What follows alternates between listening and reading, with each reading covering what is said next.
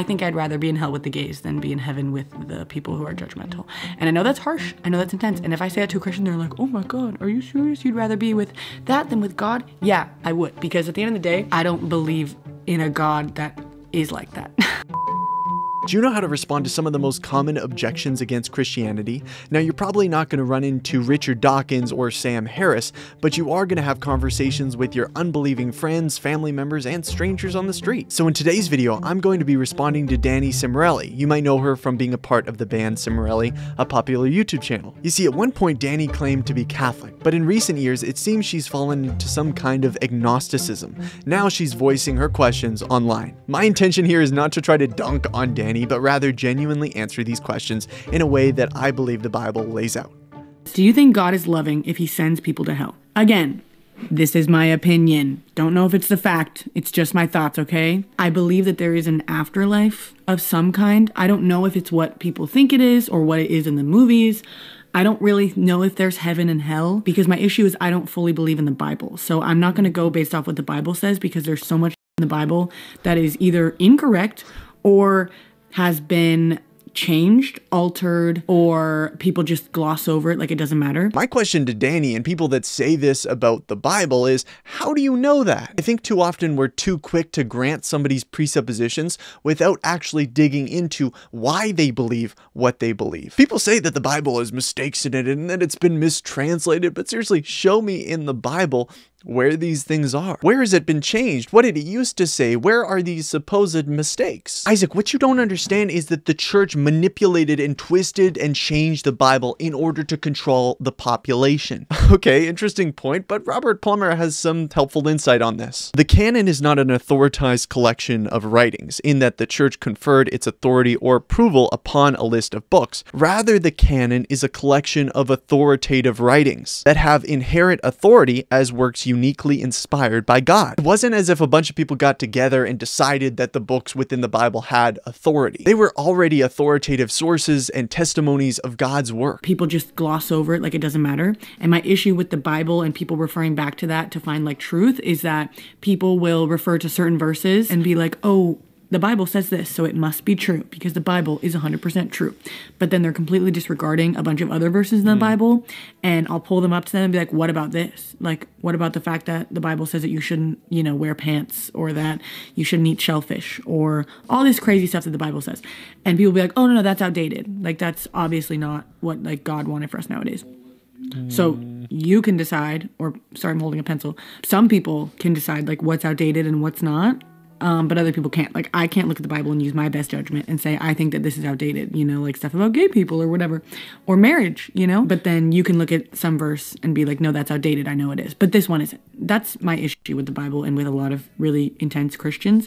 I know that not all Christians think that, but sometimes they act like it, so it kind of sucks. Believe it or not, I actually agree with Dani in this area. If we're going to understand the Bible as the Word of God, it's important that we not gloss over verses just because we find them confusing or they're hard to address. Too often I see Christians, just like Dani said, who say, oh, it's not relevant for us today, or we don't do that stuff anymore, really give no further explanation on why that's the case. It gives people the idea that we just kind of pick and choose what's relevant for us today and what's not. But it's important that we keep in mind, though, that all scripture is breathed out by God and is profitable for teaching, for reproof, for correction, and for training in righteousness, that the man of God may be complete, equipped for every good work. So God is trying to teach us through his scriptures, but the question is, what is he trying to teach us? Let's get specific about a scripture here. Leviticus 19:19, you shall keep my statutes. You shall not let your cattle breed with a different kind. You shall not sow your field with two kinds of seed, nor shall you wear garment clothes made of two kinds of material. Fabrics, you're not allowed mixed fabrics. Why are you allowed to wear that shirt right now? I'm sure that's a mixed fabric. You're a hypocrite Christian. How can you do this to us? You're a fraud. And it's like, okay, well, actually look at the context of this verse. On the surface, God's command here seemed kind of arbitrary, but what is he trying to teach the Israelites through this command? And also, why don't we hold to this today as Christians? Is this a case of Christians of picking and choosing, like Dani says? Well, let's get a little bit of an overview here. Biblical scholars understand that there's three kinds of laws in the Old Testament. There's moral, there's ceremonial, and there's civil. We're going to talk about the moral laws in a second because those are extremely relevant to us, but it's important that we recognize that this is not a moral law. So if it's not a moral law, what's going on here? Well, I've heard two explanations and perspectives on this, so let's dive in. The first explanation is that the Israelites are surrounded by neighboring tribes, and God wanted the Israelites to be set apart from those pagan cultures, right? They worship different gods. Israel is set apart for God. That's a huge theme in the Old Testament. So this was one of the things that he wanted them to do or not do in order to set themselves apart. You're not like all the other nations. You're different. So the second understanding is that the high priest was the only one who was allowed to wear garments of mixed fabric, so wool and dyed linen, to show that they were set apart for God. So there was a distinction here. So either way you kind of see it, whether it was, the pagan nations were doing intermixing of clothing, or it was the priest, and so the regular kind of people, they couldn't do it because it was a set apartness, and maybe both those things were true. I'm not exactly sure.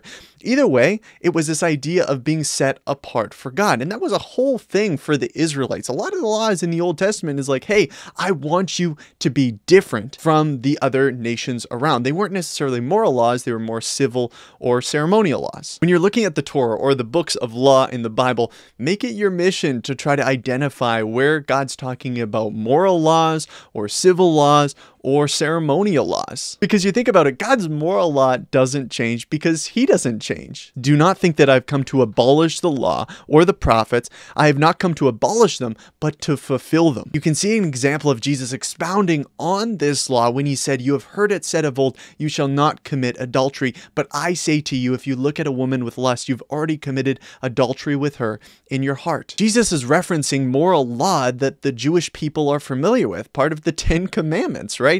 You shall not commit adultery. Jesus said, oh, no, that's not relevant for us today. We're in a different culture. No, God's morality doesn't change because it's based on his character that doesn't change. To get back to the original question, I don't know what the basis should be for talking about hell and heaven or whatever, because if I'm not going to go off the Bible, I don't know what the hell I'm going to go off of. And that is the issue with religion as a whole. My issue is that people are humans, right? Nobody's God. Nobody has a better authority to judge anything because we're all people, right?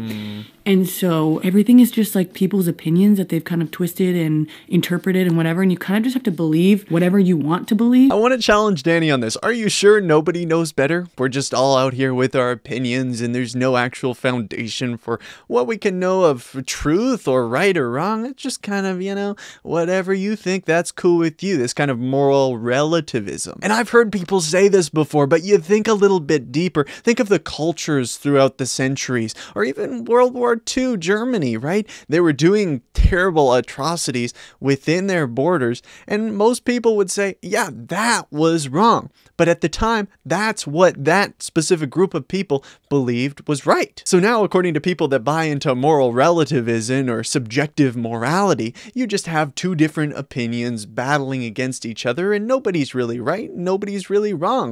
Who knows? But very, very few people would say that those who commit terrible atrocities throughout the centuries were valid in their thinking. They know it was wrong. The reason is because our conscience testifies to us what is right and wrong. I will put my law within them, and they will write it on their hearts, and I will be their God, and they shall be my people. So we're not just out here fending for ourselves. There is a right and wrong. It's not just up to subjective opinion. But that's for morality. Where do we get truth? Even when somebody asks that question, we need to dig a little bit deeper within their presuppositions. This is going to be hard to explain, but I'll give it a shot. So truth isn't material. It's not something that you can grab. It's not something you can taste. It's not something you can really test for. The idea of something being right or wrong really is foundationed on the idea that there is some sort of objective standard of truth or falsehood. But in a secular atheistic worldview where we're just stardust bumping into stardust, in that worldview, there is no objective standard for truth or falsehood or even language around that,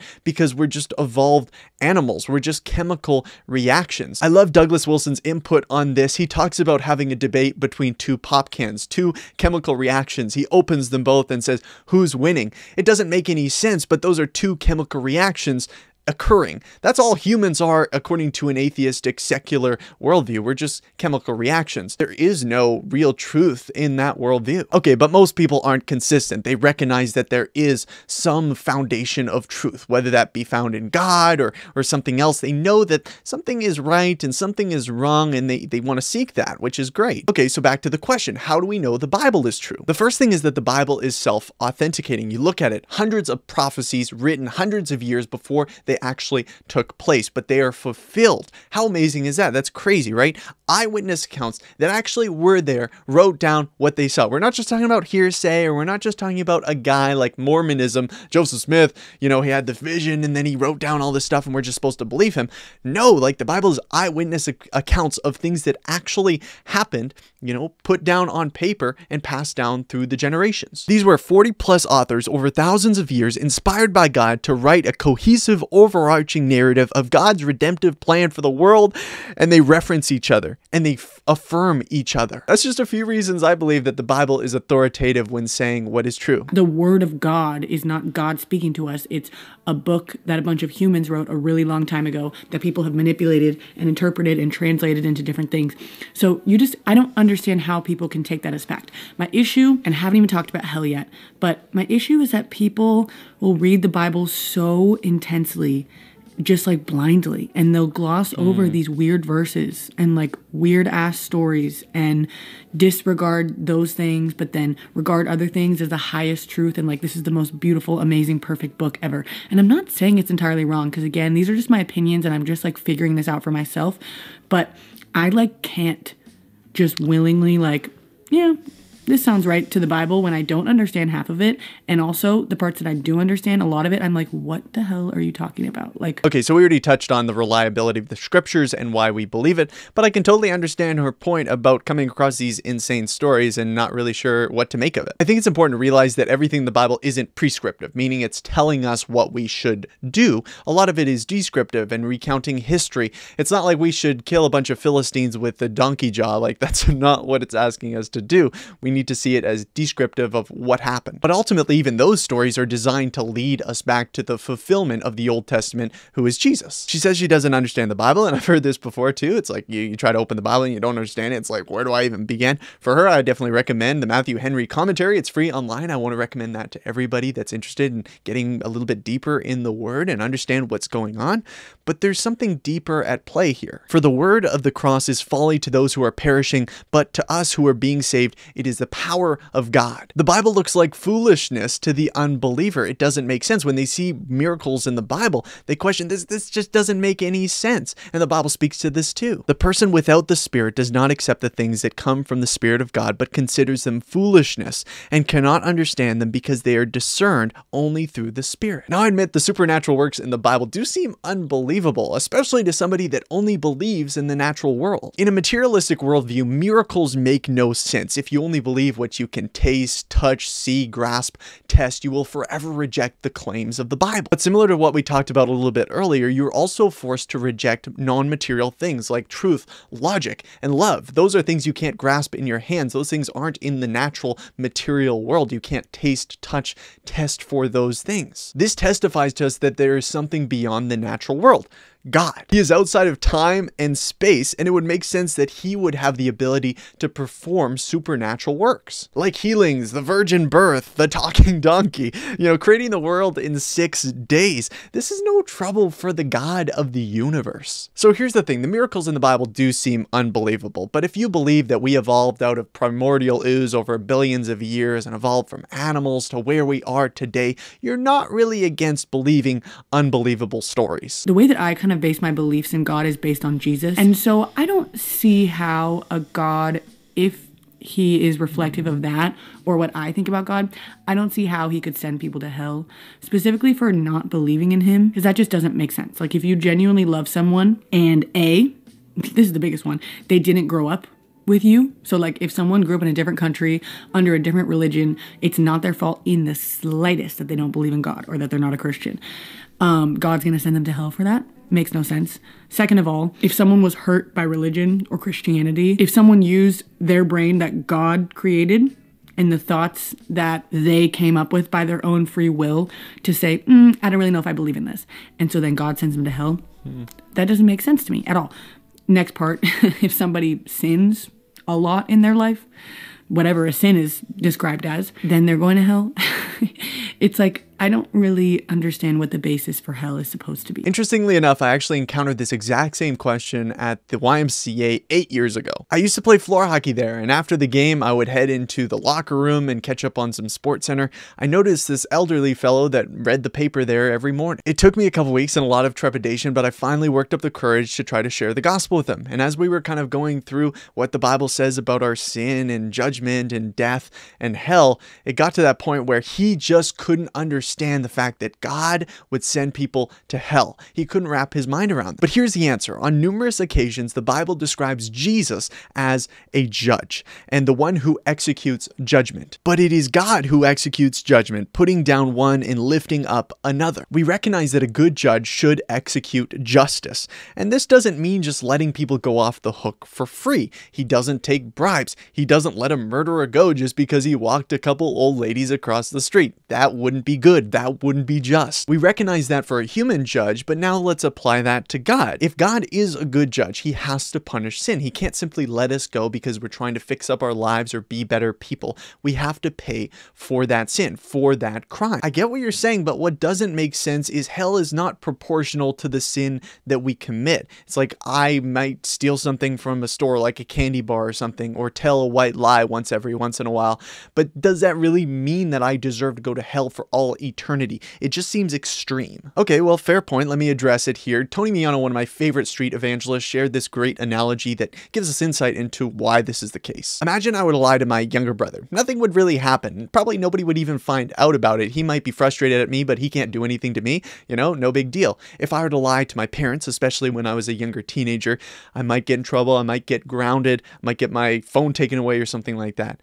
If I were to lie to a police officer, that would be a big deal. Like I would be in trouble for that. If I were to lie to a judge, I would be committing perjury and could be put in jail. The crime I committed was a lie each time, but what changed was who I committed the crime or the lie against. The problem is most of us, we don't see that because we always compare ourselves to the guy next to us, our neighbor. Oh, I'm better than Craig down the street. He's not good. You know, he cheated on his wife. I'm such a nice guy compared to him. It's like, why do we keep comparing ourselves to other people? That's not who we should be comparing ourselves to. When we compare ourselves to God, we fall infinitely short each and every time. For the wages of sin is death, but the free gift of God is eternal life in Christ Jesus our Lord. Sin leads to death, but through Christ's redemption, we can find eternal life. Jesus bore the wrath that we deserved when he died on the cross, and he defeated sin and death when he rose again on the third day, that we could find forgiveness, redemption, and new life in him, eternal life. I don't really know if it's a real place. I don't know if it's a real thing. I hope it's not. And I've always kind of stood by the fact that if hell is what it says in the Bible, and if God sends all the gays and all the trans people and all the sinners and everybody to hell, but then he brings all the perfect people who never sin and who believe in the Bible and uphold it in the way that a lot of Christians do, then I would rather go to hell than go to heaven. Like, I don't really want to be up in heaven with all the people who are like, I love you, I just don't agree with your lifestyle, to all the gay people. I think I'd rather be in hell with the gays than be in heaven with the people who are judgmental. And I know that's harsh. I know that's intense. And if I say that to a Christian, they're like, oh my God, are you serious? You'd rather be with that than with God? Yeah, I would. Because at the end of the day, I don't believe in a God that is like that.